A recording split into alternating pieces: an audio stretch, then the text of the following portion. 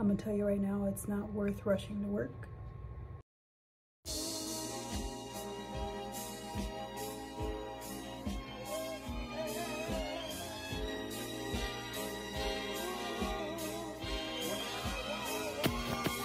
I was a seed, they tried to bury me, I rose on the tree. Yo, who was showed me that my friends was really folks. Man, we did picked up that Torah, then I started taking notes. Hello, yeah, I once was weary, but I came back home. Small focus on salvation. Space time. Hey, salvation. Nothing's more important than salvation. I just wanna be blameless when that day comes. No, I don't got no time to be wasting. Stop all the envy, stop all the arguing, stop the debating about Esau. It means nothing when it comes to salvation. We gotta focus on salvation. Salvation, yeah. I love you like I love myself, but how can you change if you ain't got no help? Gotta call on the Messiah if we wanna wear that crown.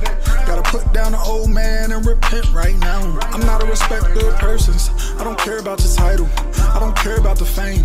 I'm not doing it for clout. I'm not doing it for a name. This for my salvation, my soul on the line. Every time I fall down, I get up every time. I gotta warn you, like I'm committed to. I gotta follow after Christ like I'm supposed to. I don't want no blood on my hands. I gotta show you how to be disciplined. Can't let temptation win. Hey, salvation.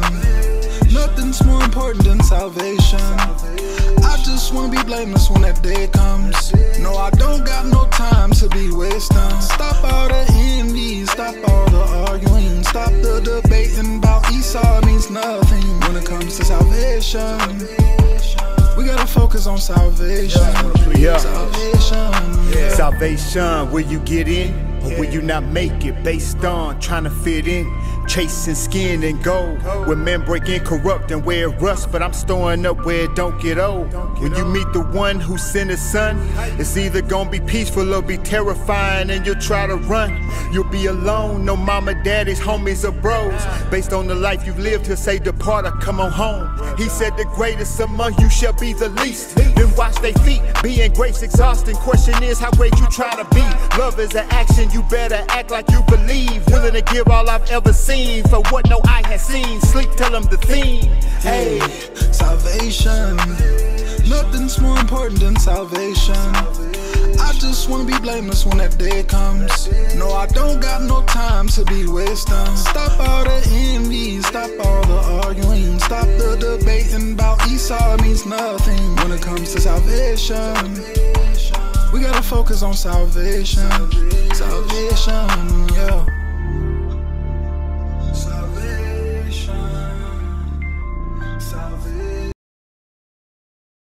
It's so cold. I can't even. I'm going back home because there ain't no power, ain't no heat at work. So I don't know. I may talk to y'all a little bit later if I feel talkative. But yeah, it's like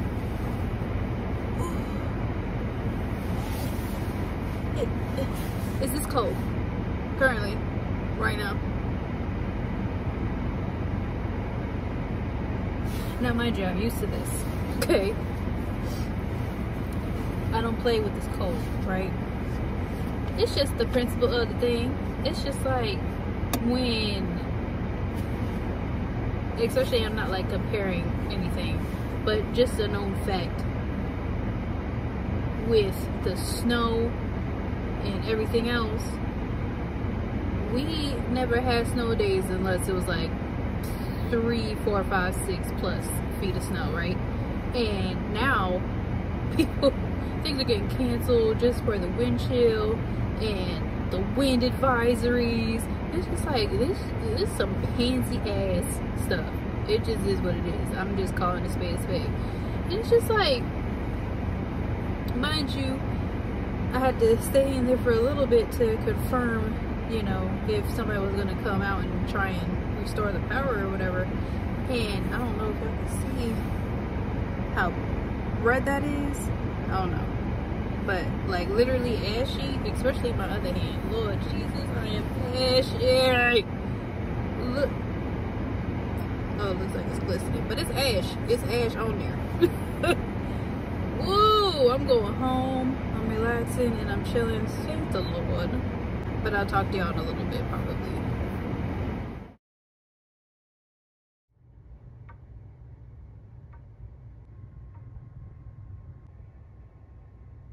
As y'all can see, it's real cold and now it's snowy outside. I just wanted to say I hope y'all are safe for those that live in this type of weather during these winter months. I'm gonna tell you right now, it's not worth rushing to work. It's not worth thinking you have an appointment to go to. Just, it's not that important. You can be late if need be. Clean off your cars, you know, just, I see, because I just saw coming in a car sliding off the road. Now mind you, people don't have money for tires. People don't have, you know, the funds and the resources to get, you know, new cars. So I'm not saying that the person that slid off the road and so forth, I'm not saying that they were irresponsible or anything. You just never know the cause of something, you know, whether it be them going too fast and them trusting their brakes too much, because that's a known thing. People just trust their brakes way too much. And they think they're invincible if they have an SUV or something like that, and that's not the case. It's just not. So please know that nothing is worth getting to that compromises your safety. Be cognizant, whether it's 1 inch of snow. Now mind you, I'm used to feet of snow. This has been a more mild winter, thank God. I don't care if it's 1 inch or 3 feet. Please be cognizant of who's around you. You're not the only person on the road, you know? So, because when I see it snow like this, mind you, it's not like the heavy, clunky snow. It's the misty kind of situation right now. But it accumulates over time, and especially now, there's not even resources for people to plow, like with the plow trucks and salt trucks or whatever.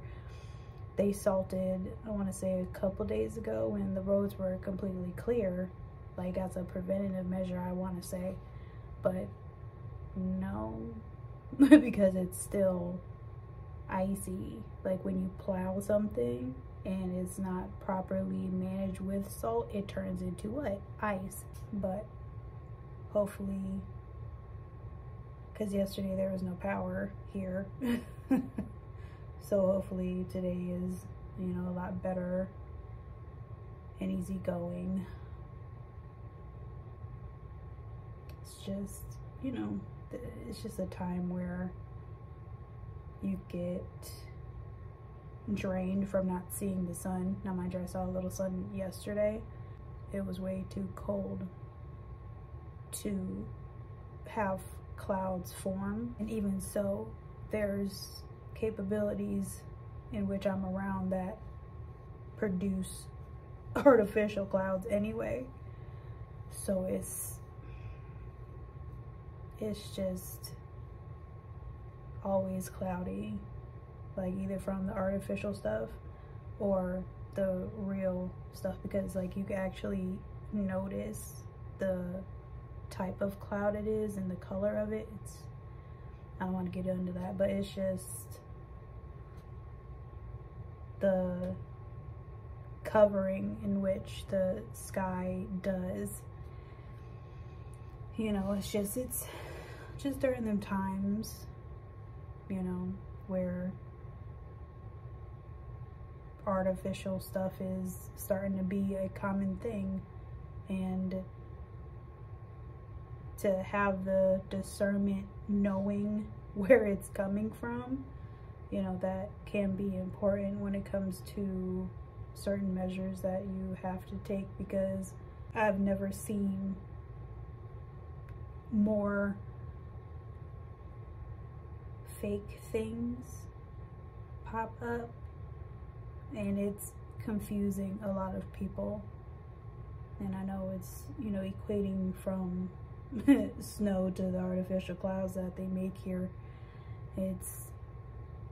I'm talking about generally, like, people are getting confused on what's true and what's not, and they can't tell what is a real thing as opposed to not, especially like on just social media overall. Like, hopefully if you're in real life and you see certain things, like, you're able to decipher and differentiate certain things, because nobody has time for that. To, like, you could even tell in real life. Okay, that's, you know, I guess people with the seeing is believing type of mentality, I guess that's what it is. But at this point, I'm just jabberjawing. Don't know if I'm gonna continue this episode, because, like, I kind of want to do it like a couple of days, not a whole week.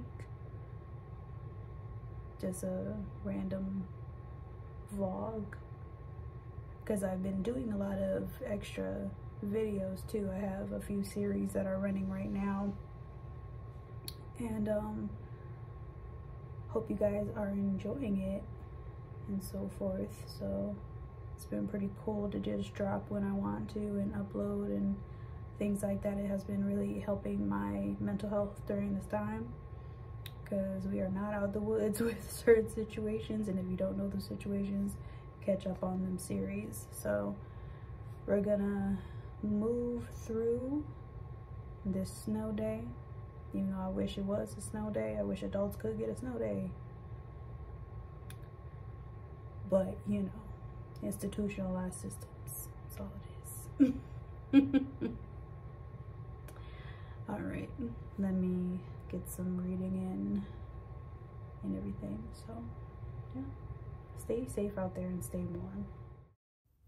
I figured, just to pass some time, given that I told you guys I was going to be reading, that I would at least attempt to read Peter 1 and 2, those chapters. Now, mind you, I have two versions, as you can see here. I have the NKJV as well as the New World Translation of the Holy Scriptures. Now, mind you, usually the New World Translation are used for Jehovah's Witnesses, and that is why I have it, because my dad's side of the family did practice that, and ultimately, just through the Spirit, he did a lot of things that the Scriptures say. So, without further ado, let's get into some Bible study. And let me know if you guys like this type of content, and I will continue to read here and there. So let's get to it. Okay, so I'm going to be reading out the New World Translation version, just because it gives a more constructive thing on how to pronounce certain things. However, please refer to any version that you can easily understand. So this is the first chapter of Peter. Peter, an apostle of Jesus Christ, to the temporary residents scattered in the Pontus, Galatia, Cappadocia, Asia, and Bithynia, to the ones chosen, according to the foreknowledge of God the Father, with sanctification by the Spirit, for the purpose of their being obedient and sprinkled with the blood of Jesus Christ. May undeserved kindness and peace be increased to you. Blessed be the God and the Father of our Lord Jesus Christ, for according to his great mercy, he gave us a new birth to a living hope through the resurrection of Jesus Christ from the dead, to an incomparable and undefiled and unfading inheritance. It is reserved in the heavens for you, who are being safeguarded by God's power through faith for a salvation ready to be revealed in the last period of time. In this fact, you are greatly rejoicing, though for a little while at present, if it must be, you have been grieved by various trials, in order that the tested qualify of your faith of much greater value than gold, that perishes despite its being proved by fire, may be found a cause for praise and glory and honor at the revelation of Jesus Christ. Though you never saw him, you love him. Though you are not looking upon him at present, yet you exercise faith in him and are greatly rejoicing with an unspeakable and glorified joy, as you receive the end of your faith, the salvation of your souls.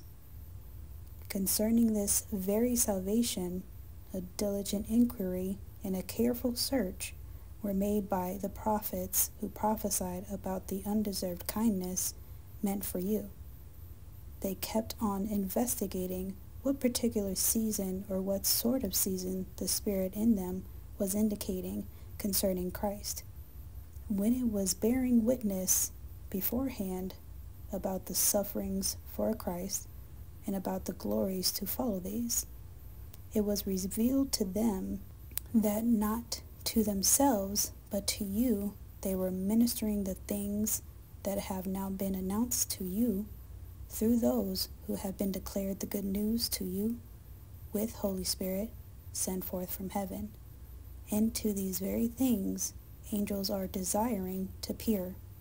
Hence, brace up your minds for activity, keep your senses completely set your hope upon the undeserved kindness that is to be brought to you at the revelation of Jesus Christ. As obedient children, quit being fashioned according to the desires you formerly had in your ignorance, but in accord with the Holy One who called you, do you also become holy yourselves in all your conduct? Because it is written, you must be holy, because I am holy. Furthermore, if you are calling upon the Father who judges impartially according to one's work, conduct yourself with fear during the time of your alien residence.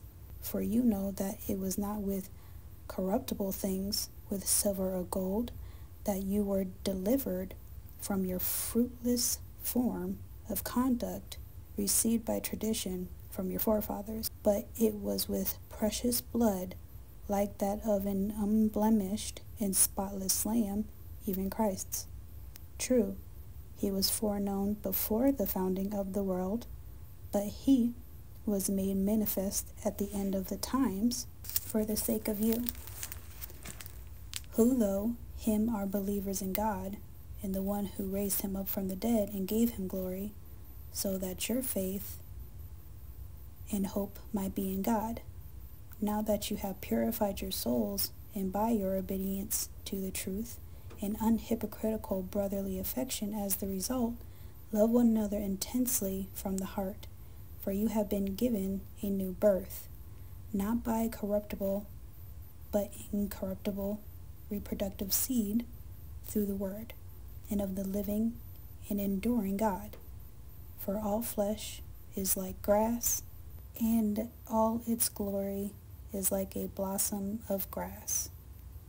The grass becomes withered, and the flower falls off. But the saying of Christ endures forever. Well, this is the saying, this which has been declared to you as good news. Chapter 2. Accordingly, put away all badness and all deceitfulness and hypocrisy and envies and all sort of backbiting.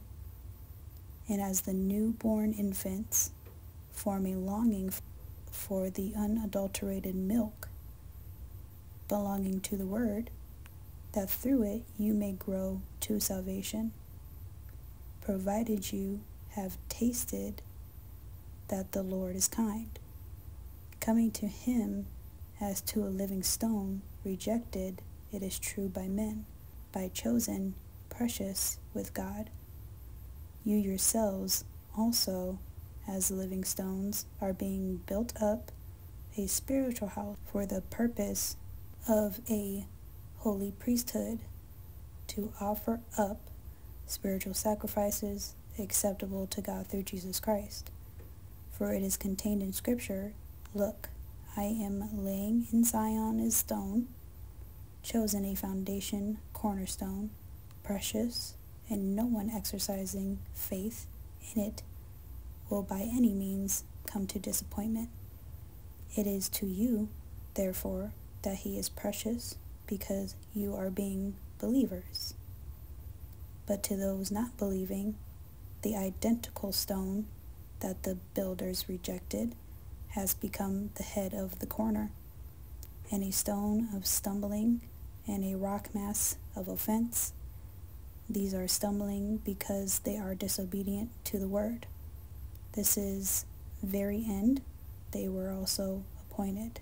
But you are a chosen race, a royal priesthood, a holy nation, a people for special possession, that you should declare abroad the excellencies of the one who called you out of darkness and into his wonderful light. For you were once not a people, but are now God's people. You were those who were not been shown mercy, but are now those that have been shown mercy. Beloved, I exhort you, as aliens and temporary residents, to keep abstaining from fleshly desires, which are the very ones that carry on the conflict against the soul. Maintain your conduct fine among the nations, that in the thing in which they were speaking against you as evildoers, they may, as a result of your fine works, of which they are eyewitnesses, glorify God in the day for his inspection. For the Lord's sake, subject yourself to every human creation, whether to a king as a superior, or to governors as being sent to him to inflict punishment on evildoers, but to doers of good. For so the will of God is, that by doing good you may muzzle the ignorant talk of the unreasonable men. Be as free people, and yet holding your freedom not as a blind for badness, but as slaves of God. Honor men of all sorts, for love for the whole association of brothers, be in fear of God, have honor for the king. Let house servants be in subjection to their owners with all due fear, not only to the good and reasonable, but also to those hard to please. For if someone, because of conscience towards God, bears up under grievous things and suffers unjustly, this is an agreeable thing. For what merit is there in it, if when we are sinning and being slapped, you endure it? But if, when you are doing good and you suffer, you endure it, this is a thing agreeable with God. In fact, to this course you were called, because even Christ suffered for you, leaving you a model for you to follow his steps closely. He committed no sin, nor was deception found in his mouth. When he was being reviled, he did not go reviling in return. When he was suffering, he did not go threatening, but kept on committing himself to the ones who judges righteously. For himself bore our sins in his own body upon the stake, in order that we might be done with sin and live to righteousness, and by his stripes we were healed. For you were like sheep going astray, but now you have returned to the shepherd and overseer of your souls.